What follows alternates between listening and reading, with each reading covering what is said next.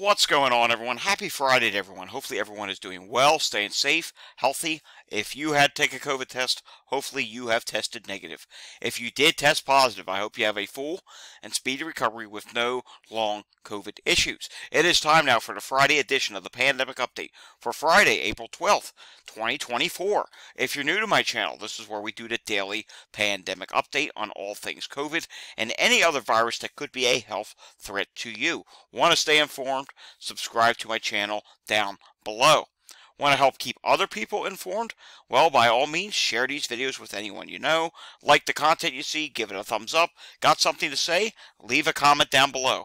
The more interactions we get, the more YouTube will spit this content out throughout the algorithm, and it's been really showing in the past few days. We've had more comments, and the views have been up, so hey, we're helping to keep more people safe. That's the goal of the channel. Alright, starting off today, we do have a few news stories that we're going to talk about. We'll take a look at some of our daily data, and a lot of the CDC data today has updated, including new variant data, which does include another new subvariant. I know, we might be heading into JN variant soup. Yes, there's quite a few JN variants now. And of course, we're going to take a look at New York, and I didn't say the word New Jersey because, unfortunately, yet again, another day with no New Jersey, and we'll see if we have anything out of California and LA today. Alright, starting off, speaking of California, in San Francisco, clusters of whooping cough are reported at private high school in San Francisco. Just reading the headline here. As you can see, I did tweet out the story. You can read the full story. We don't always read full, if you're new to the channel, we don't always read articles in full on videos because, well, if we did, these would be 30, 45 minute, maybe hour-long videos. Who knows how long they would go, but we do read headlines of stories in most cases, and in some we do actually go a little further into detail if need be. Alright, H5N1 news yet again. Bird flu found at 4 more dairy farms, including 2 in Michigan, 1 in Texas, and 1 in New Mexico, taking the total to 28. So you can see here, this map, it's starting to fill in a little more, and I think that's going to continue. Do I think it's going to come to all 50 states? Can't say that. But I can say that I don't think we're done with new states that are going to be added to this list. And probably just next week even. I think we'll probably be adding more states to this. Alright, take a look at this. Sick. Hot world climate change favors disease vectors threatening to unleash more pandemics. It's true. There's several different things it could lead to more airborne pandemics. It could also lead to illness from insects, tick-borne illness. It's a real problem, not just in the United States, but around the world. And with our warming climate, let's face it, some places here in the United States hardly even had a winter. We had like 2 weeks of cold here in Philadelphia. People say, oh, well, it was cold. No, we really had only 2 weeks where each night went down to below freezing. It wasn't that cold of a winter, and many can say the same across a good portion of the U.S. Not everywhere, but a good portion. These warmer winters lead to warmer summers. Warmer climate leads to more insects, and insects can carry disease. When you're getting tick bites, mosquito bites, it can lead to potential disease. We all know about Lyme disease, Rocky Mountain spotted fever. There's a whole bunch of different things that we need to be mindful of, and it's not just in the United States, it's around the world that is seeing global heating. Europe has seen some of its warmest and hottest years ever recorded. Yes, their summers have been really hot the past few years. That's not good either. Alright, moving on to this. Oh, I should mention one other thing. By it getting hotter, more heat-related illnesses do occur, such as heat strokes, heat heart attacks, dehydration. Of course, dehydration can be self-inflicted by not drinking enough liquids. If you don't drink enough liquids, you will obviously get dehydrated when it's hot out. You should be drinking water, a lot of water, when you're in the heat. Not so much juice like I'm drinking right now. Okay, Georgia confirms 3rd case of measles linked to unvaccinated person who traveled internationally. Yes, Yet again, another case of measles is being confirmed in Georgia. What I am noticing is that there seems to be nationally across the United States maybe a little bit of a slowdown now in the spread of measles. We haven't been reporting as many stories, although we're going to do one more story after this that is measles related, but maybe after initial surge it has slowed a little bit, but hey, that could change next week. Next week could come and we could be reporting new measles cases every day. So we'll just have to take this day by day, but it would be nice if it was slowing down. We'll see. It's still spreading though. Definitely still spreading, and without a doubt, I am sure there are a lot of cases out there that didn't get tested for, just didn't even get detected. Maybe someone says, oh, it's just a rat, it's just this or that. You don't need to see medical attention. You know how it goes. It's like COVID. Oh, it's just a cough. Well, no, it's not. It may be what it may be for you, may be a far worse for someone else. That's the way these viruses work.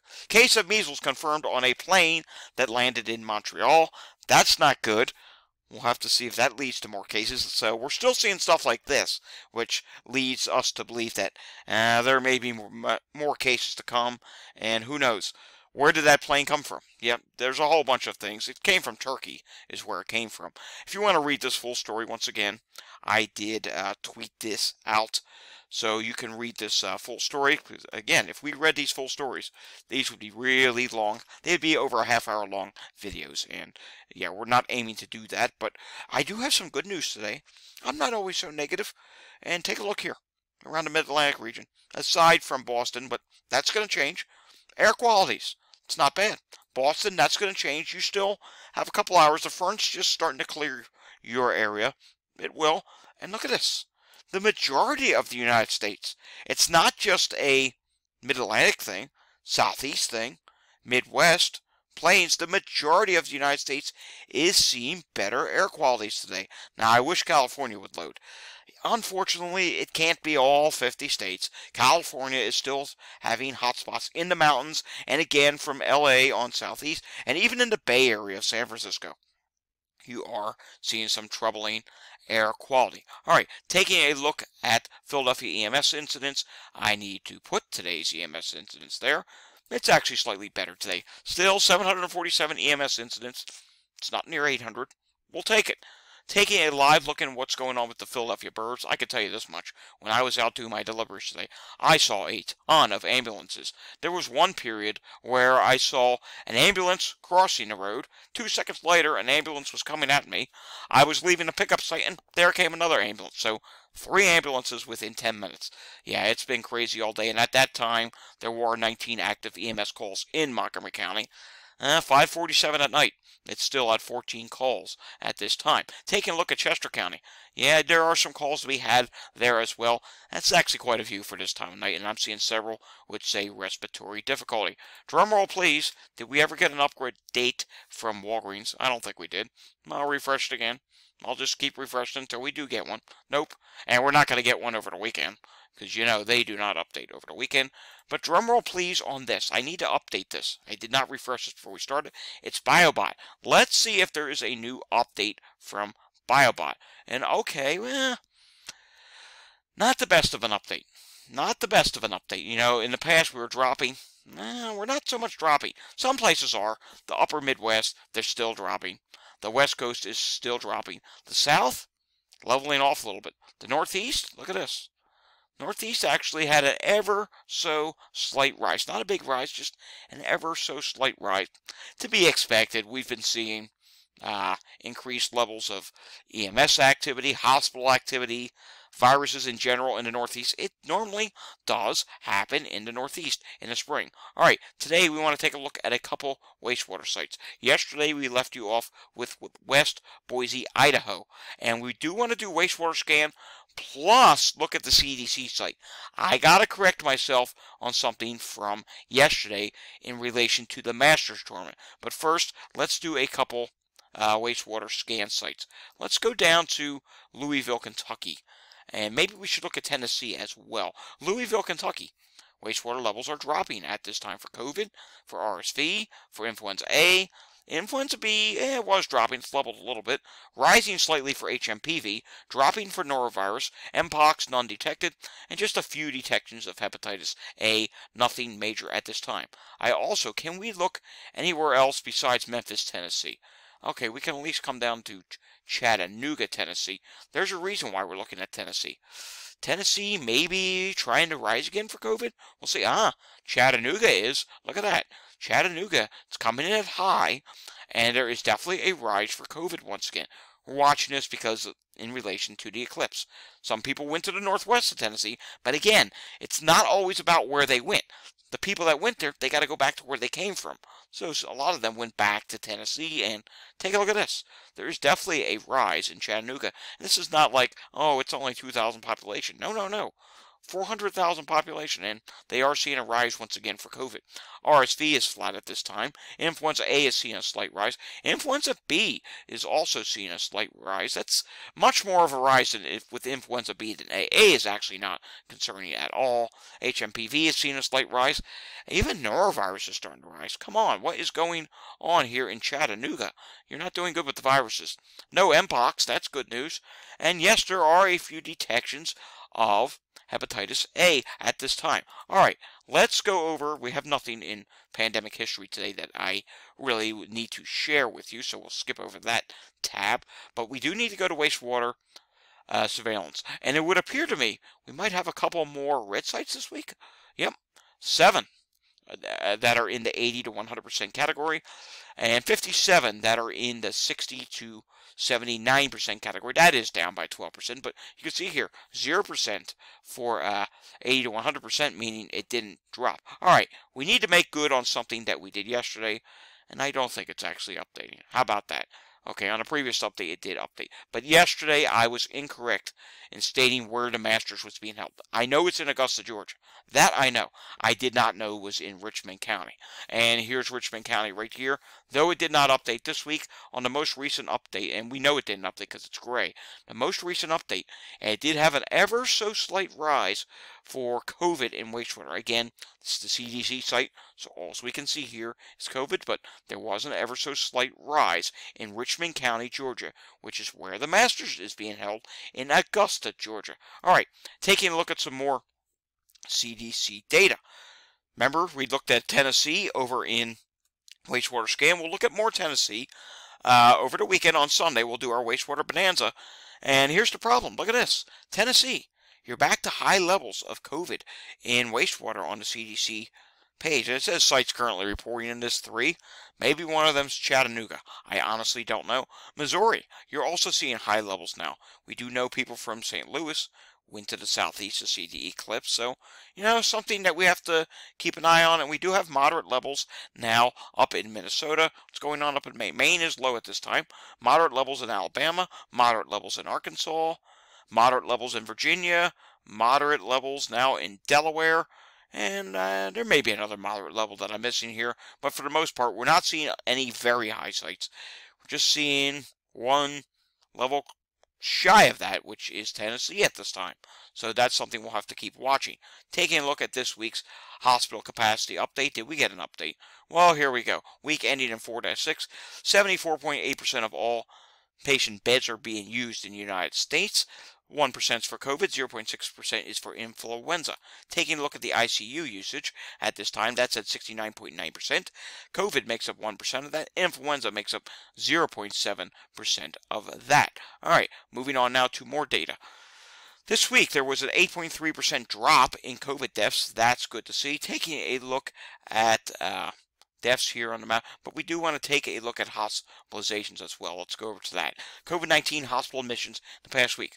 7,318 admissions in the past week. That's down by 9.8% as well. So that's good to see. All right, taking a look here at the map, you can see there are some counties in the United States that actually did have a rise, but there's still counties that had a drop, and obviously the drop outweighed the rise at this time. We can actually take a look at ICU beds being occupied by patients, and there are a few counties in this country where it's actually in the orange and yellow at this time, meaning an increase in the number of ICU beds being used. And it says percentage of staff ICU beds occupied by COVID-19 patients in the past week. So, okay, so these orange areas, see, we don't always look at this product, and we should, because it's a little concerning here. These orange areas represent areas where quite a bit of your ICU usage is being used. That's not good. All right, moving on now to this. An epidemic status for COVID at this time. You can see COVID-19. It is likely growing in Massachusetts and Connecticut. Again, we saw a slight, ever so slight increase in Biobot this week in the Northeast. That's normal for spring. This does happen from time to last year. Didn't have much of a spring wave at all. The years prior did. Then when we come down here to epidemic status for flu, look at this. It is likely growing again in New York, Ohio, and also in Virginia. But when you take a look at the CDC influenza data, which we will in just a few moments, it's not terribly concerning at this point. What is interesting is this, our bi-weekly, every other week, update of the variant proportion. We did add yet another subvariant, at least I think we did. JN.1 is at 83.7%. JN 1.13 is at 9.1%. JN 1.18 is at 2.5%, and I don't recall JN 1.16 being there. Let me know if I'm wrong, but that's now 4 JN.1 variants dash subvariants with 3 subvariants and then JN.1 itself, which actually is a subvariant of Omicron. But you get the point here is we're slowly maybe going into JN.1 variant soup. We'll see. BA.2, it still exists out there at 0.3%. Taking a look now at the flu update this week, you can see it's really dropping to low and minimal levels in many areas. There are still some moderate areas. New Mexico is moderate. Nebraska is moderate. Moderate in Michigan, moderate in Massachusetts, moderate in New Jersey, moderate in New York City, and we still have one area that's high. That is up in North Dakota, and low levels in California. It's just about a shade below moderate at this time. And let's see, Iowa is moderate still. And look at that. Ohio has really decreased to low levels. But yet, when we go back to that epidemic status page, we do see they're reporting that it's likely growing in Ohio. I don't know. Let's see here. Again, let me rewind this. You can see here. Look at that. Ohio is rapidly dropping now. Doesn't make much sense to me. And by the way, Washington, D.C. did not report at all. New Jersey, no data. New York City today, 591 people have tested positive in the last 24 hours, and the hospitalizations, they didn't go below 500, but they made the 507, so that's pretty good. 507 people in the hospital, 60 people in the ICU. I'm confident next week New York State should hopefully get below 500 people in the hospital. All right, let's see if there's any update from LA, and yes, there is. LA, for hospitalizations dropping, deaths are dropping, cases are dropping, testing. It's the positivity rate. It's not really rising that much. It's just bouncing off the bottom at this point. And drum roll, please. Let me refresh California. Let's see if we have an update. And we do. California, as of April 12th, it looks like hospital admissions, 763. That is down by 8.6%.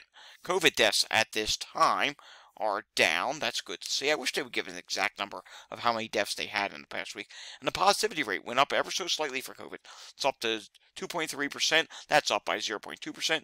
Influenza hospital admissions, 133 in the last week. See here? All those people say, oh, well, COVID's just a flu. Okay, here's California. They had 133 influenza hospitalizations, admissions. That's a heck of a lot less than 763 for COVID. Yeah, COVID's not just the flu. Sorry, thanks for playing. It's much more contagious than the flu. Influenza deaths, it's saying here that 0.0% of deaths due to influenza in the past week. That's good to report. Influenza test positivity rate is still at 4.2%. Again, a lot less people get tested for influenza than COVID. Alrighty, folks, that does it for today's pandemic update. Yes, this was one of our longer ones, but hey, there was a lot of new data today that we had to get out. If you enjoyed this video, give it a thumbs up. Want to see more content like this? Subscribe to my channel down below. Want to share this with anyone? Share it with anyone you know. Hit that share button. Got a comment on any of the data or news that you saw today, or anything I said, or anything you want to add? By all means, leave a comment down below. I will see you all again next time. Until I see you next time. Stay safe, everyone, and have a fantastic Friday evening. And if you don't see me this weekend, which you will, I'll be posting all weekend. If you don't tune in this weekend, have a great weekend. Take care, everyone.